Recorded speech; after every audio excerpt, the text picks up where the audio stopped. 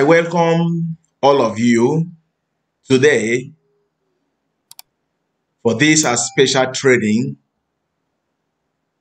meant for the school owners, school managers, and the school administrators. And my expectation and my desire for you this time is that you will apply wisdom and you will make use of this training to benefit your school. And we're built on the school finance and accounting. And today, want to look at a very major aspect of the accounting of the school. And we're looking at the typical revenues and expenses of the private school. And this includes both day schools and boarding schools. So I'm going to give you a comprehensive revenue expected by standard revenue and the standard expenses or costs operating the private schools. School revenue is the income that school received from different sources. It is used to fund the school operations such as teachers' salaries, textbooks, school supplies, and educational instructional materials. So revenue is then the total amount of income generated by the school from normal school operations. Although there are two main classes or types of revenues, we call them the operating revenues and the non-operating revenues.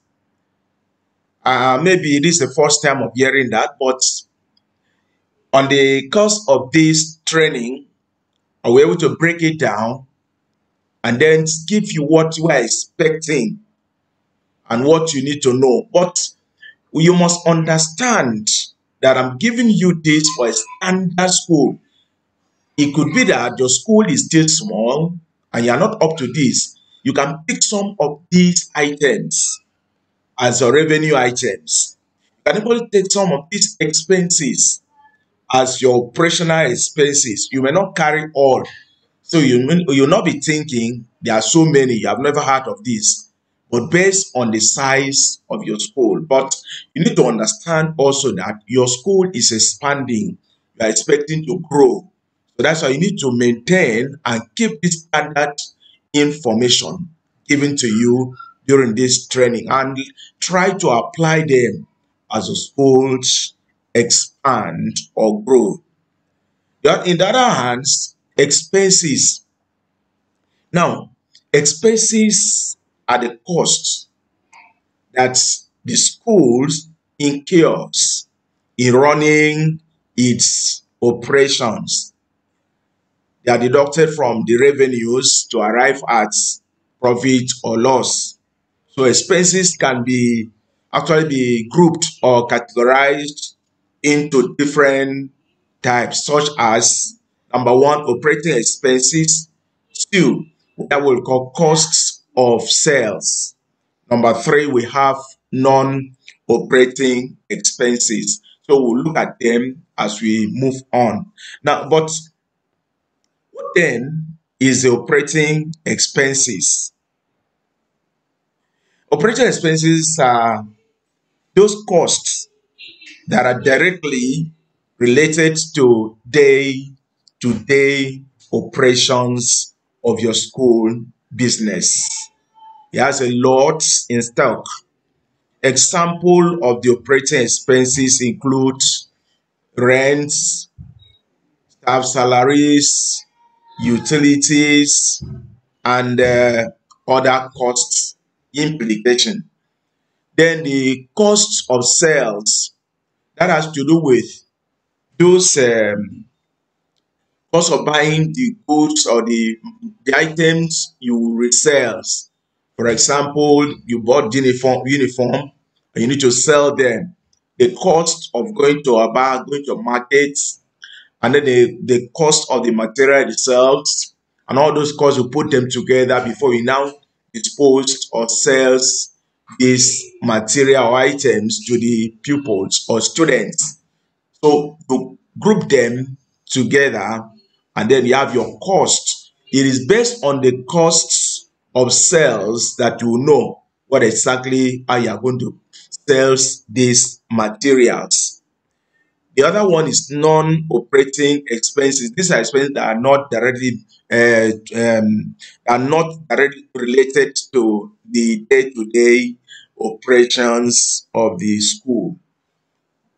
So let's look at the typical operating revenues. Number one is your tuition fees. You know, the school fees has embodiments.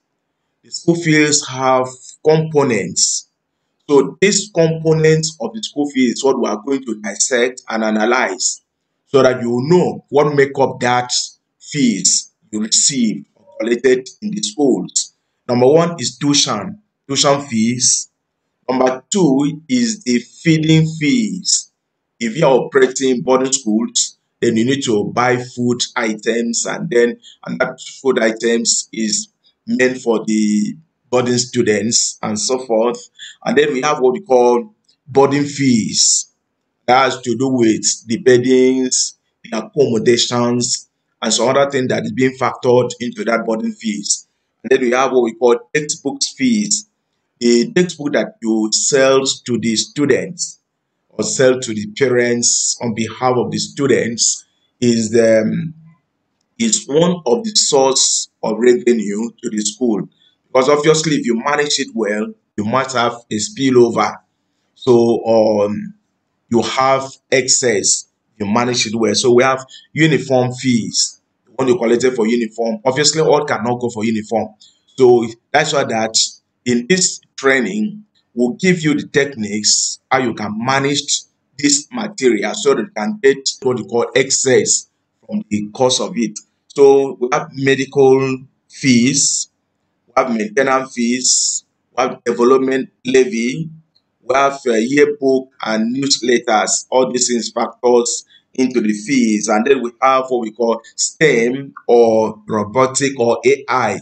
And that is has to do with the computer trainings and the technology, ICT, and so forth. We also charge the pupils or students to pay. Then we have what we call exam fees. These are also factors into the school fees. And then we have admission forms, and this come forth before or during the enrollment. The people paid money for the enrollment for the form, and sometimes not all that pays you are admitted. So you say that you have enough to come in depending on the publicity that you do before the enrollment, so they can have more coming in this avenue. Then we have what we call acceptance fees. Now, once admission is given to students, the parents are expected to pay to accept the admission. And on this process, they paid some fees for the admissions acceptance. And then we have these transcripts or testimonials and certificate as students, either the DS3 students or the SS3 students, and they are either they want to go move to another school and then they need transcripts. And then they pay for it is also part of that items or revenue items that bring in money, or the testimonials, and also for the what they call the certificate collections. Also, some money is paid on them, and that builds and beef up your revenues. So that forms the operating revenues of the school. Number two is non-operating revenues, and this includes talk shop. You have a talk shop in the schools, or a kind of canteen, and there the students patronize and buy food and buy snacks and buy some things there. And there particularly is just say that the sales there, or it brings in some money, because at the end you need to deduct what you use in buying those items, and then other expenses. Whatever that remains comes in to the school.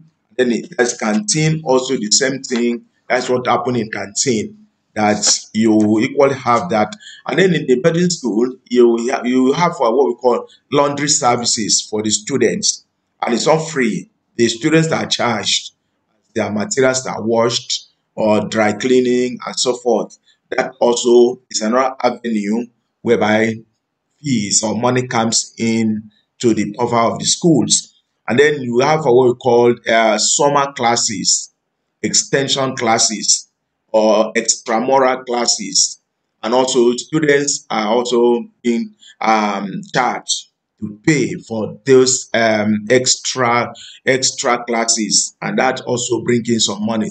So it all depends on your management. If you manage it well, instead of allow someone to come in and to be exploiting the schools and using some of these things I've mentioned here, and then be siphoning money and takes money away. So you, as a school manager or the owner or the administrator, you should know that these are the avenues that the school can build up its revenue buffer. So now, apart from that, we have what we call excursion fees. Excursion, when the student want to go for out of class learning, or training, like excursions, and then these students also pay for this. And actually it also depends on your management. If you manage it well, you have some spillover remaining after the expenses. Then we have what we call sport in sport fees. These are also used to organize the extracurricular activities for the students, and they're out there, and they use it either buying some food, they're buying some sport wares, and then at the end, it still depends on you. That's why that you, as the school owner and the administrator, you need to be vast with this accounting language, so that you know if the areas you can mop money and bring it for the school. The school need money. You need money because, and as I said, that for you to retain the students, your school must be conducive. And these are the avenues that you get some inflow that helps you build up your schools. So these are then the typical example of the revenues that is open for the school. There are some others depending on the largeness or the size of your school. There are some big schools that are already running farming. They have some fishery, they have some poultry, and these are some of the things that actually brings in money into the school. So you need to sit down and then think strategically to make sure that you also exploit these avenues to increase your school revenues. Now, let's look at expenses. Now, the expenses, as we explained, are the cost of operating the business. You cannot just piling up money without using it. So you need to, if we call it outflow, the revenues are the inflow, while your expenses are the outflow. Outflow takes money out. What are those things that takes money out?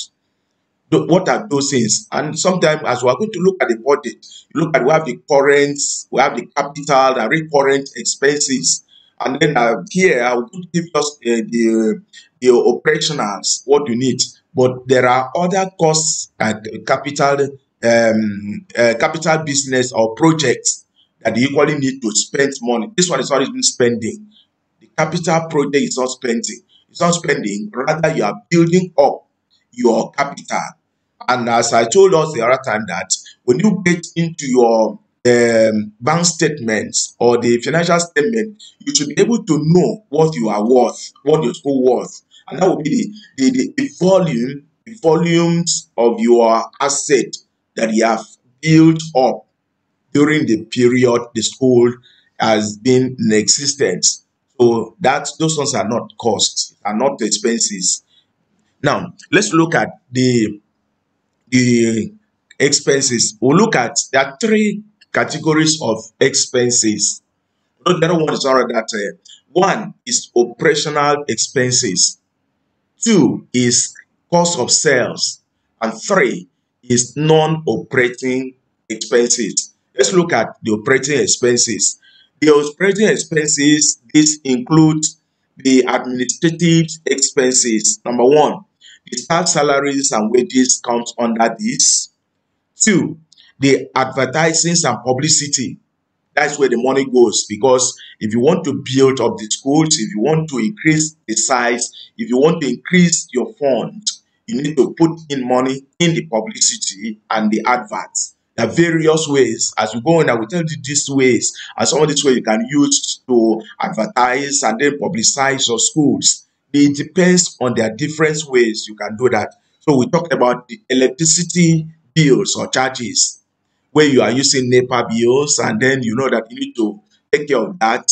Then we have what we call entertainment. Entertainment, this is normal, and then you use it as you have some visitors, and let's try to entertain some of the parents, and that will give them some. That means will make the school more enjoyable and pleasurable for them. Get some snacks for them as they come for one thing or the other, entertain them. And then apart from that, we have we called the generating or generators operations. And you want to generate that, you need fuels, you need a diesel to do that. And then we have motor running expenses. Motor running expenses is this is where you are going to spend money to buy fuel and fuel the vehicles that you are using for the school operations. And then we have motor vehicle licenses and insurance. We have audits, stroke other professional fees.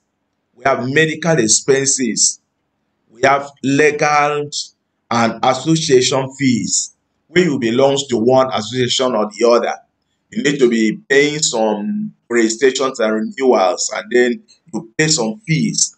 And then we have communications and the courier services.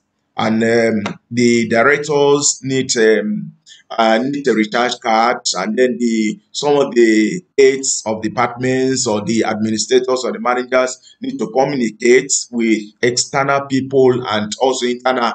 So that will make you to spend some money in the communication gadgets and then in the recharge cards and then sometimes postages and then sending the correspondent out and sending messages out, and these are where what we need to factor into the communication, the courier expenses. And then because you need to be informed of what is going on around you, and that is you have to buy dailies, newspapers, or what we call periodics. And then in the school, you have periodic for the school. So you need to try to so that you can be fast and then be acquainted with what is going on in this with the schools. And then we have what we call printing and stationery. That is very basic, either during the examination period or during the PTA meetings, and then some other things like you need to print out, even the newsletters you need to print out, and then some other things that need to be done in the schools. Here comes under the printing and stationery.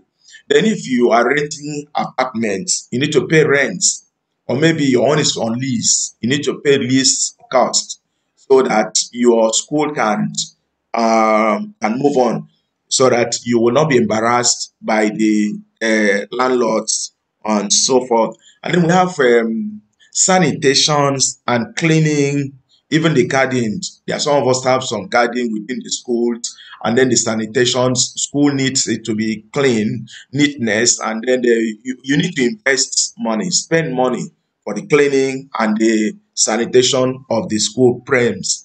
And then we talked about school publications.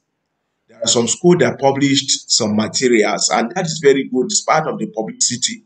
so that as you give it out to the parents, as you give out to people, and they're reading about your schools, and that will make them have some life material with them, which remind them of your schools. Then we have security expenses, and this is very, very unique at this time that you cannot do without security. And therefore, you have to make sure that you are making provision for security. Maybe if your schools are in clusters, you can arrange where you have a group's security agents to take care of the schools to avoid children being kidnapped or some things just happening within the school environment. So security expenses is very key. And then apart from that, we need to take care of our staff. We call it staff welfare and also the termination benefit. That some of them that might spend the rest of their lives in the school. And by the time they on the exit, they cannot just exit your school without something. You need to make sure that you plan ahead to make sure they take care of their welfare. In fact, for you to retain teachers in the schools, welfare play important roles. There are some students or there are some schools that lose. I mean, the rate of labor turnover is very high because of not being able to take care of some of the staff, and some schools are waiting for them there, and they call them and they increase their money. So let's spend money. Spend money to get money. If you retain good teachers, then you'll be able to make sure I see that parents like such environment. Not only that, have transport and traveling expenses. We have examination fees. We have the fees and money we spend on practical sciences, home economics, fine arts, and then PHE. And then also the repairs and maintenance are part of what we spend money for. Let's before we run up these sessions, let's look at the non-operating expenses. Non-operating expenses. These are example the summer school expenses, the graduation expenses, the valedictory service expenses, then inter-house sport expenses, and then the financial charges. If you have collected loan, you need to be paying back the money they charge. And then we have what we call depreciation. That comes in as not actually expenses, but then you are making provisions for the renewing or renewals of such items of that depreciation. Let's quickly run down to cost of sales. Now, school revenues is the income that schools received from different sources. It is used to fund it, and then the cost of sales. What has called it cost of sales? And these are those items that you procure or purchased in order to resell them. Before you resell them, you must have added all the cost implication of getting those items. Examples are food items. Two, uniforms. Three, textbooks. Four, exercise books. Five, we have what we call the drugs you bought for the sick bear. And then we have what do you call it, yearbook. And then we have talk shop. And all these items you use here, you need to look at the cost of buying them before you think on the cost of selling, how you are going to sell them. So this unit of account is what you are going to get the cost of sales.